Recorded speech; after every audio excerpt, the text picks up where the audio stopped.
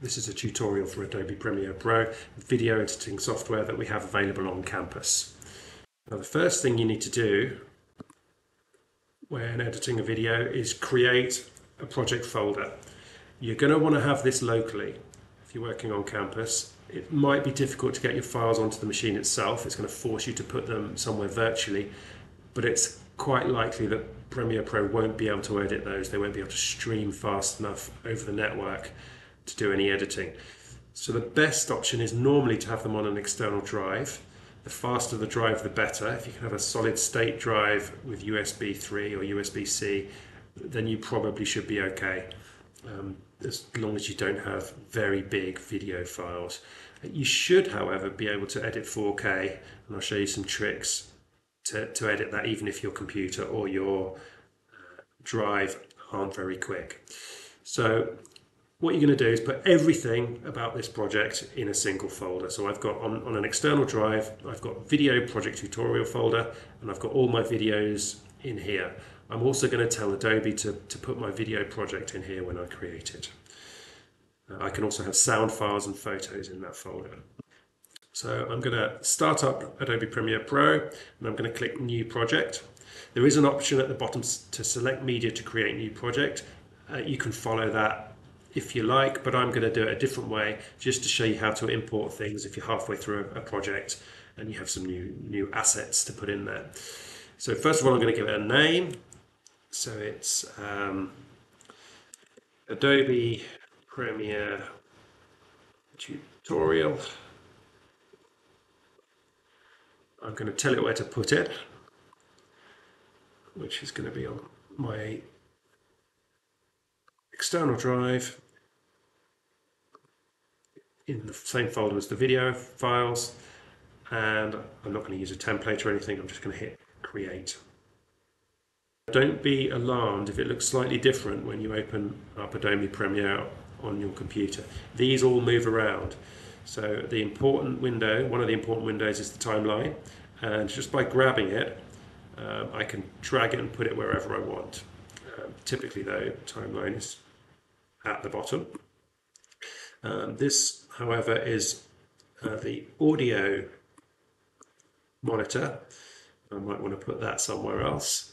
I'm going to put it by my program monitor. And the program monitor is where the video that I'm editing is actually going to appear. So how do we get started? It says import media to start. Now the easiest way to do that is to open a folder with your files in and drag them into that window there. It's called the project window. So I've imported the videos into my project window, and I can have a look at them here. If I hover over them, it tells me a little bit about each one, and I can see that these top ones are a 4K. You've got the pixel resolution there, so that's 3840 by 2160, and I've got another one in there which is a different resolution, so that's old school HD, so that's 1280 pixels by 720 pixels. It's also a different frames per second. You can ignore that today, but the resolution is important. Okay, what we want to do to get started is drag a file onto this timeline, and I want to make sure it's one of the files with the highest resolution. Otherwise, it's going to give me a timeline with a lower resolution. The resolution is set by the first file you drag in. I'm going to drag in what I think is my most important video file. If I double click on it, it gives me a preview up here. It'll take a while to see it because it's such a big file. It's quite a long interview, and we can drag that into the timeline. There's several ways you can drag it in there. You can drag the video only, the audio only, or by grabbing the picture you can grab both at the same time. If there's a bit at the beginning where we're setting up that I want to clip out, I can put the mark in, and if there's a bit at the end where we're talking about something irrelevant, I can clip that out as well. And when I'm happy with that, I can grab it drag it onto the timeline, and there it is. Now in the timeline, that's where we can play things now. So if I hit play there, it will try to play it. and it's doing a reasonable job at the moment because I've got quite a powerful computer, but I know it will struggle eventually. We can move things around on this timeline. We can slide them to different places, and we can change the endpoint by sliding it backwards and forwards. You'll see though that there are different layers to the timeline as well. So I'm just going to stop that. You can see it started to struggle there. It's getting a bit choppy. That's because it's a 4K file and my computer can't cope with it. But just to finish explaining about the timeline, we have different layers here, and it works a bit like QGIS. If I drag another video here and put it on top, you can only see what's on top. That's what we're going to see when we export the video. But that doesn't apply for audio. If I put a clip which has some audio in, if I play from here, it will play both sets of audio at once. Okay. If I find myself in a situation where I want to put a video clip on top of another one and I want to keep the audio, and it's trying to put my audio over the top of my interview, I'm going to have to split up this clip. The way I do that is to right click, unlink, and then I can move them separately. And they should still snap together to line up perfectly. Okay, now before I can edit any of this video, I have to make sure it's going to play properly. It's struggling, it's getting a bit choppy. So what I'm going to do is I'm going to attach a lower resolution version of this video while I'm editing. It's called a proxy. And then I'm going to put back the higher resolution one before I export. So what I need to do is go to the interview file on the project window and right click on it, and there's a menu that comes up, and one of those options is proxy, and I'm going to hit create proxies.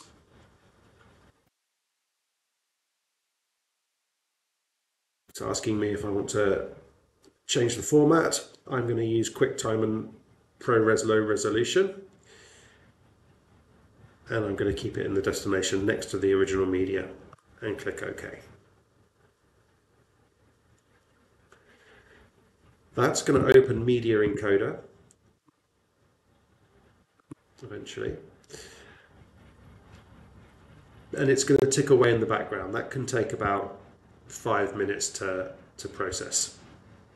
It's estimating 4.5, but it'll vary depending on the speed of your computer. When Media Encoder's finished, it will have created a folder inside your project folder called proxies, and in there you've got your low resolution file.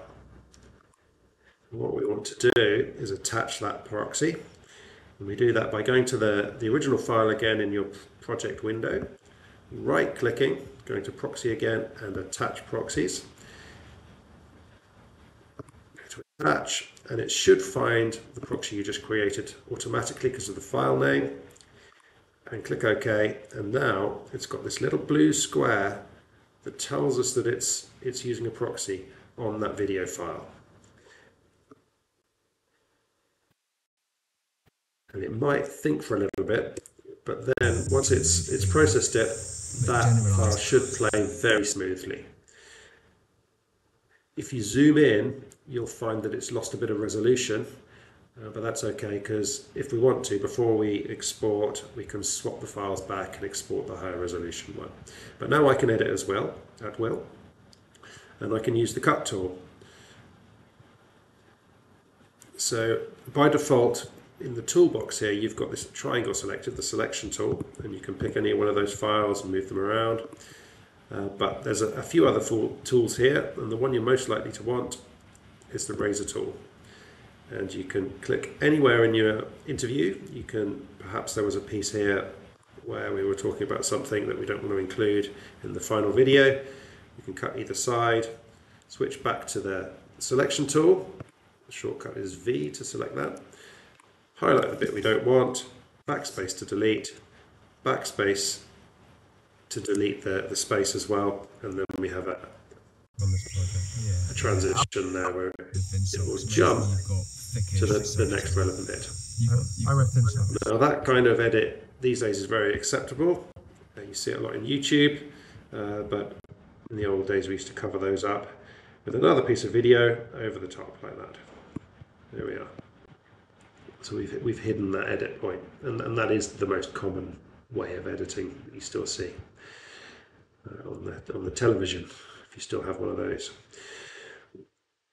Right, so I can cut the timeline, I can position things over the top, and once I'm happy with the edit, I can think about sorting my audio out.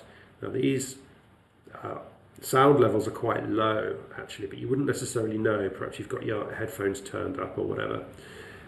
But what we can do, we can expand the audio tracks at the bottom here so we can see what's going on. There is a volume bar here. The simplest thing to do is to just pull that up, but we can be a little bit more sophisticated than that.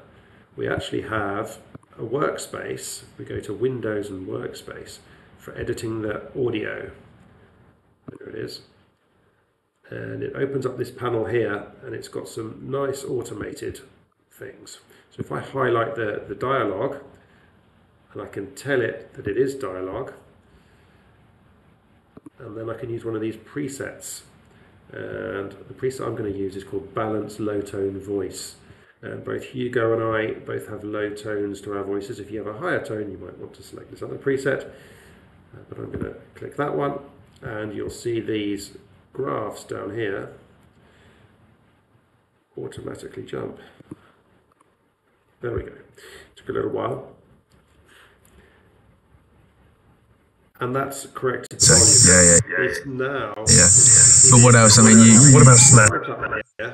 I'm having to raise my voice to speak over it. I might decide that that's a little bit too loud for me and pull it down a little bit. What you're aiming for really is audio levels bouncing around -6 on this scale. If you're ever hitting 0, that's topping out, so it's going to distort a bit and hurt people's ears. So if you're bouncing around about 6, you're about right. -6, sorry. I've got some more audio in here, of course, and that is ambience. It's no dialogue in there, so I can click ambience on that one and give it a preset. Perhaps I would like, well, I can experiment with these if I want to, and it will change the levels here to more or less appropriate levels as to what I'm after, and if I want to adjust them further, again, I've got the volume slider in there. Okay, so we're happy with the audio.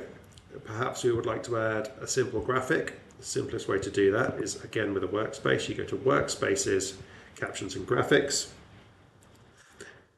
and there's the window. And there's a lot of templates in here. A lot of these templates look like news channel titles or sports titles. There's some film credit styles, but I don't tend to use those. I go straight to edit. It's the simplest thing to do. You hit new. You probably want text most commonly, and click go. And whatever the default is will appear there, and it'll be in the color that you've got set from previously. And it's going to create you a little piece of video essentially. Now I like to move mine to the top track so that it's over the top of everything, and you can drag it around so it fills however much of the video you want. You can of course edit that text layer directly, type whatever you want in there.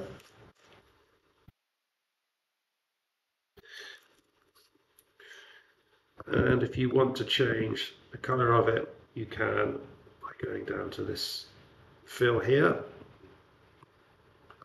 Okay, of course you have font sizes as well you can play with.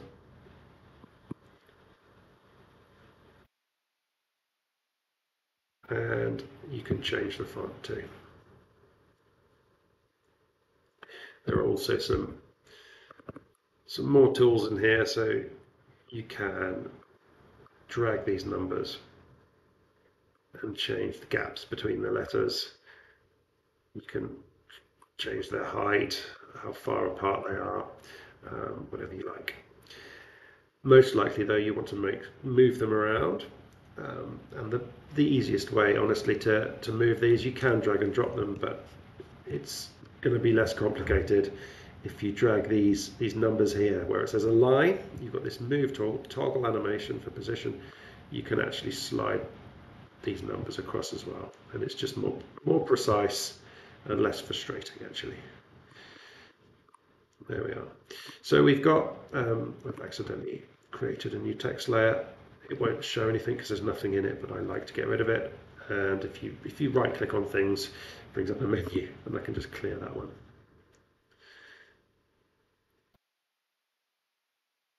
Right, the autosave just appeared there. And even if you've got autosave happening, it's a good idea every now and then to go and save your project. Because it's very demanding on your processor, your computer might decide that Adobe Premiere is too much for it if you're working on a laptop. If you're on a university machine, that should happen almost never, but in any case, keep saving your project. Okay, I've got titles, I've got sound, I've got an edit I'm happy with. So I'm just push it to the beginning there by deleting that space. Now I want to export that file. If I click on export in the tabs here, I get some presets. The first thing I want to do is give it a name,